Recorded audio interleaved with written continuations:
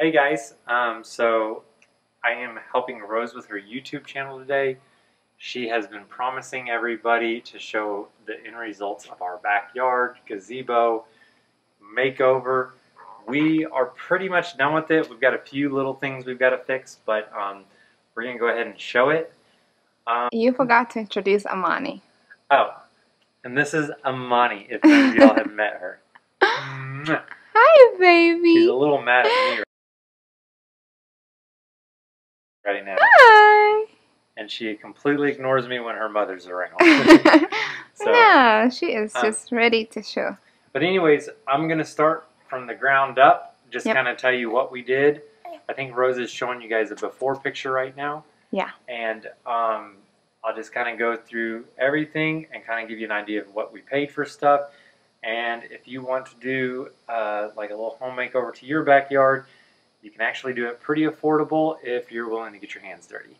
So we're going to go ahead and get started. Okay. All right. So the first thing I did is we poured our concrete. And this was about 5 yards of concrete, I believe. 4 or 5 yards, I don't remember exactly. But the total cost of the concrete was around $600. And I had some friends and some neighbors come over and help me pour it. So I saved on labor, and we poured the concrete, and so all the labor was free labor. Have some amazing neighbors. So that's what I did first.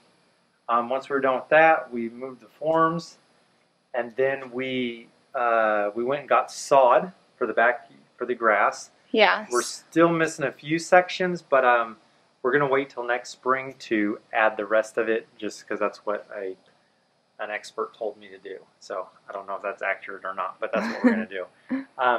So then we paid about $800 for sod.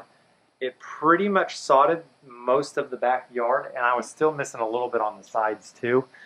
Some of this grass over here was already grown in, so that saved us a little bit there. And I think by next year it'll all kind of come together and be grown in once we have an expert that's kind of told us some different things to do to make it all tie in. So right now we're at about $800 on sod, about $600 on concrete. And then let's go to the actual gazebo. And that is what we were building, a gazebo. Yes.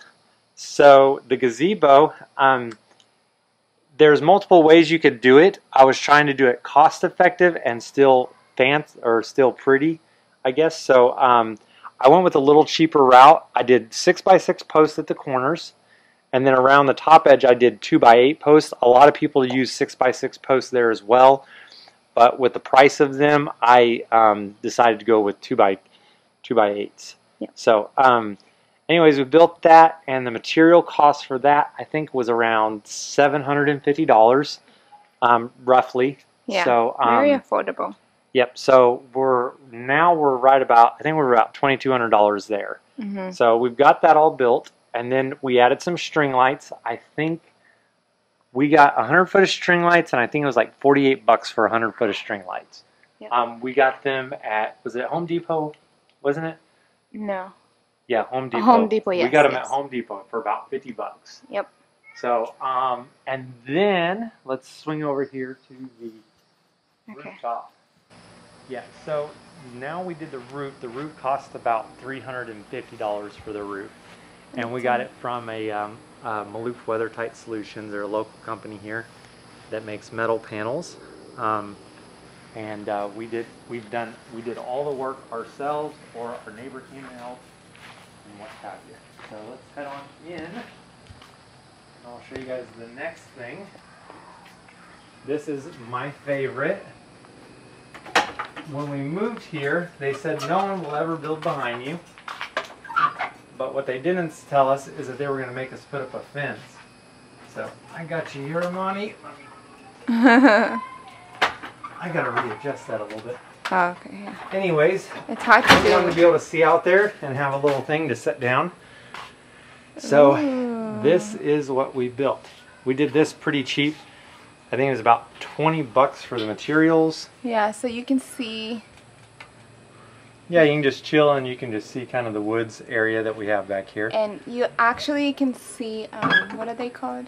Deer? Yeah, they come up there, right Yeah, there. so deer come up through here in the evening and we can watch them.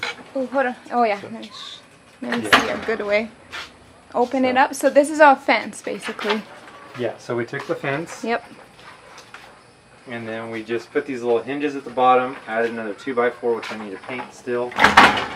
And then we did that right there. So you have this open, so you can sit here and actually just watch the backyard, which it's like trees over here. And down there, there's snakes. That's where all the snakes are coming from. Yep, okay. Head on in, honey, so we can close it and move on. And yeah. And then we have 3 electrical outlets. One's underneath here for the refrigerator. The second one is up there for the string lights. The third one is down here for cell phones or whatever you want to charge. And then we have a ceiling fan, an outdoor fan, and a light for whatever we need. So did all that for under $100. For anybody, it probably cost a lot more than that, but I just lucked out, and I've got a really nice neighbor that came over here and helped me do it all for pretty much free. All I had to do is pay for the materials. Yeah. So that was pretty cool. And then let's move on to the grill. So the grill, I picked it up for free. Actually, my brother's neighbor was getting rid of it. I'm going to tag them on Facebook in it and tell them thank you. But we had to spend about $200 in parts, I believe, to get it running good. So we had to sand it out and re-get it up, but it is good to go. It's a hibachi. So, and it is a hibachi grill. Is it hibachi or hibachi? Hibachi. Hibachi, okay. So I said. So, and then the concrete countertop, I did myself. I ordered the concrete countertop mix from Lowe's. And this took about 7 bags. It was about $150 in materials. So I stood out here for hours until it completely dried, just making it smooth as could be with the little tool.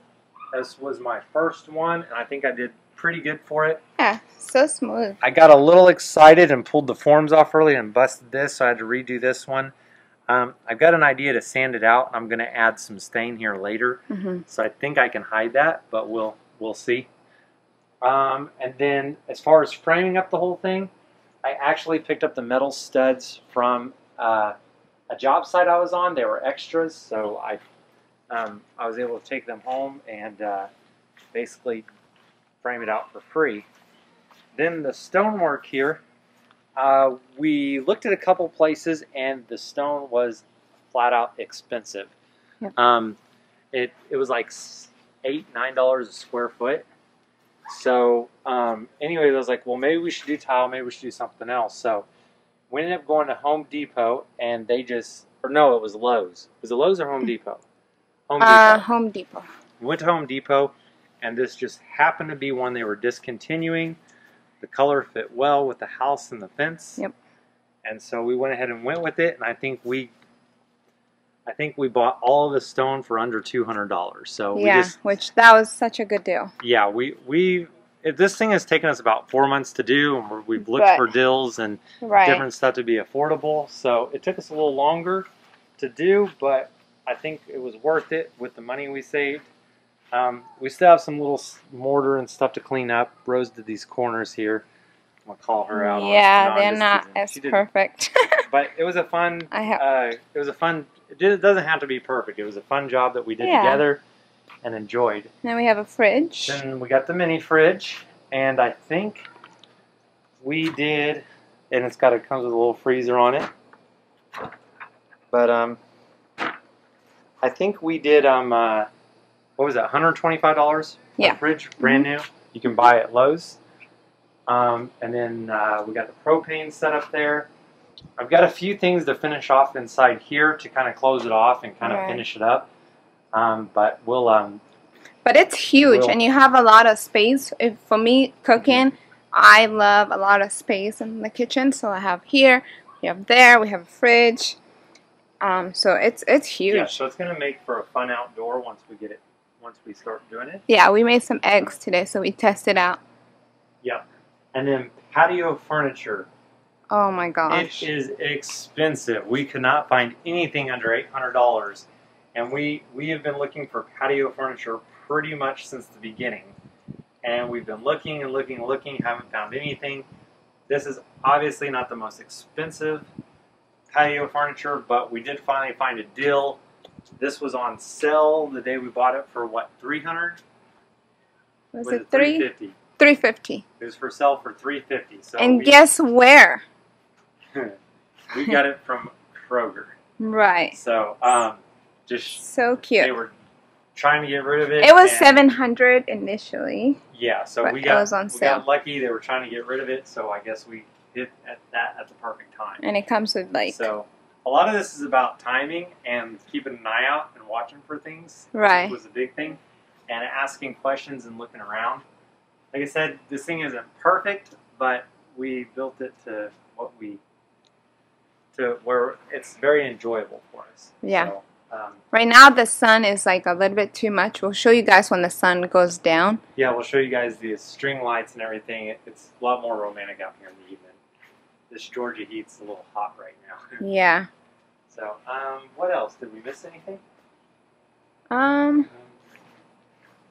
No, I think that is everything, yeah. Just like showing the details on your work, I think. Yeah, we did the little crow's, what is it called, the bird's foot on the end.